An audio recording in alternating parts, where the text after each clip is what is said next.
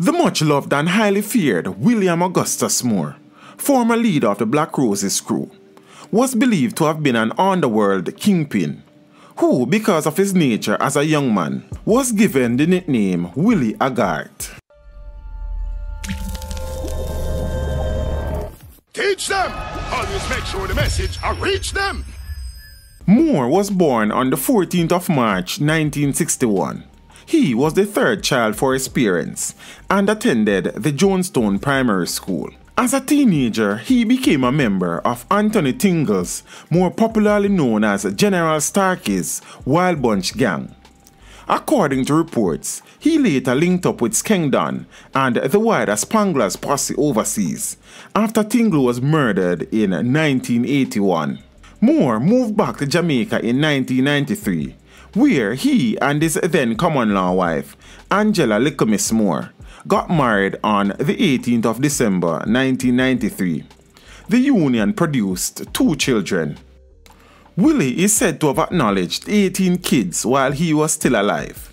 However, since his death, more have come forward claiming that he is their father, potentially putting the figure over 20. Around the early 1990s, he was invited by dancer Gerald Levy, more popularly known as Bogle, to join his dance group named the Roses Crew, which made Moore very popular within the dancehall community, locally and internationally. Bogle was full of style, and Willie Haggart had the cash, which was on show at entertainment events all around the country. The famous Willie Bounce dance, done by dancehall entertainer Elephant Man, immortalized Willie Haggart as it was created in his name and honor. The crew or gang, as some are unable to make a distinction, activities cut across multiple stages, including dancehall, fashion, and lavish displays. There are suggestions that their forays across the dancehall stage remained secondary to their identification as a hardcore inner-city crew, headed by Willie, with reputed links to the narco culture and gun culture that formed part of Kingston inner-city activity.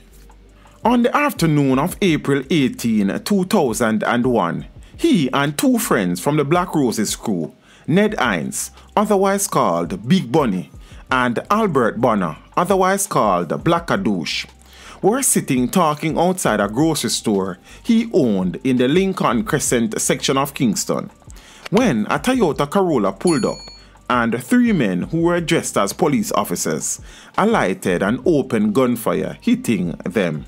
Willie Haggart reportedly tried crawling away, but one of the gunmen followed, then stood over him and emptied an entire magazine into his body. He was reportedly shot 19 times.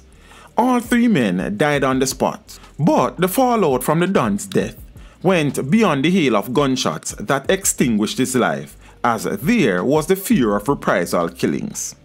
Somebody got dead for Willie's death. Learn that. What me say?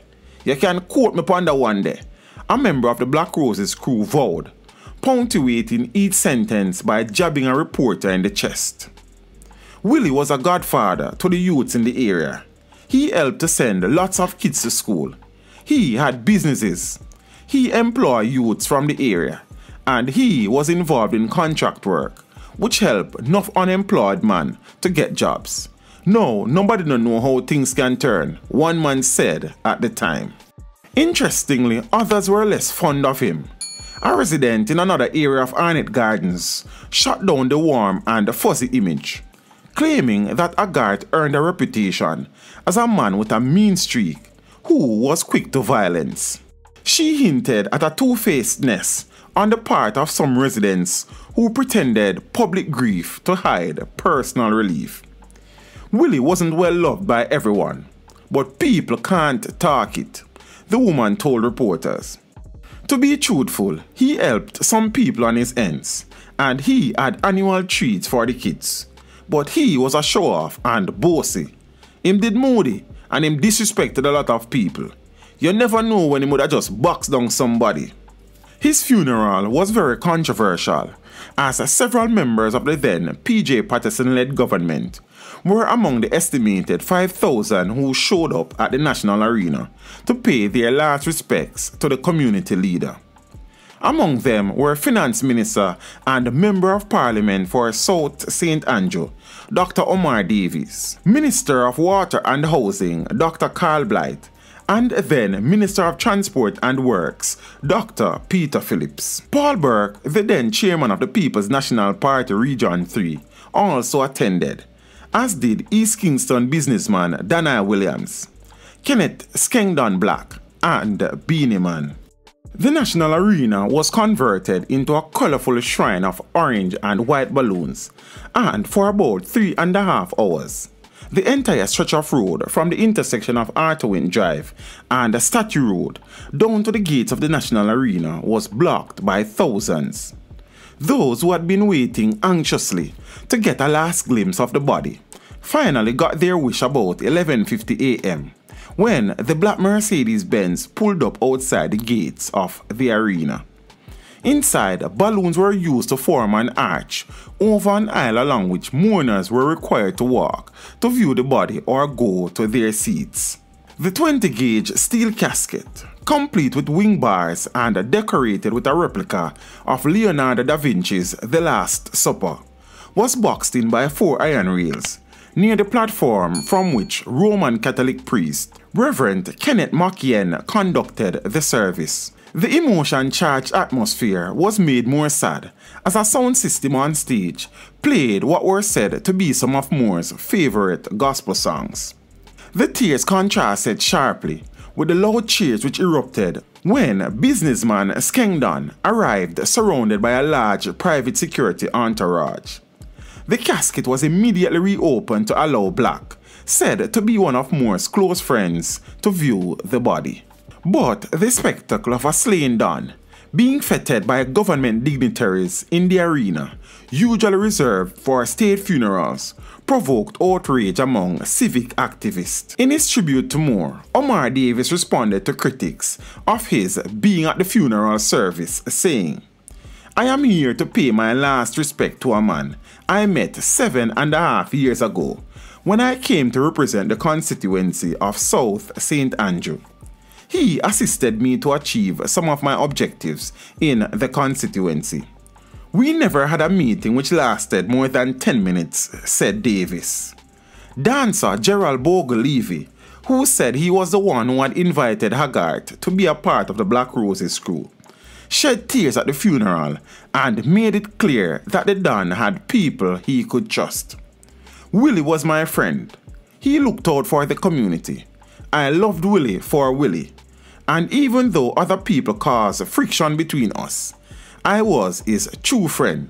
I still can't believe this go on," he said.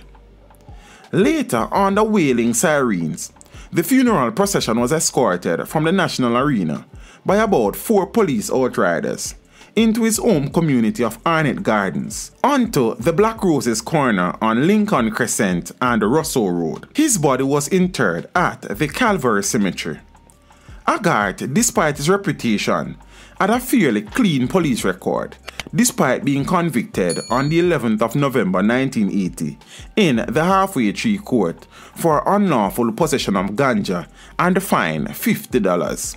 Police records also show that on the 30th of November 1993, he was again convicted for possession of marijuana and was fined $100 or 30 days in prison.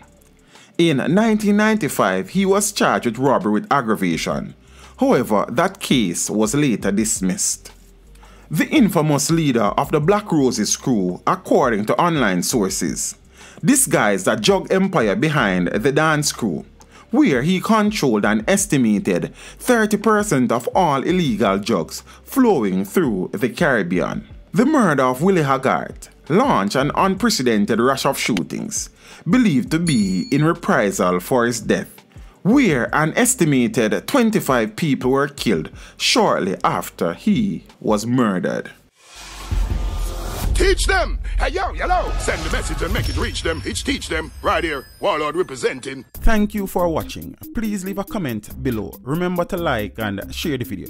Don't forget to subscribe for more awesome content. Follow me on social media and check out the suggested videos on screen. This is Teach saying, until next time, walk good, my friends.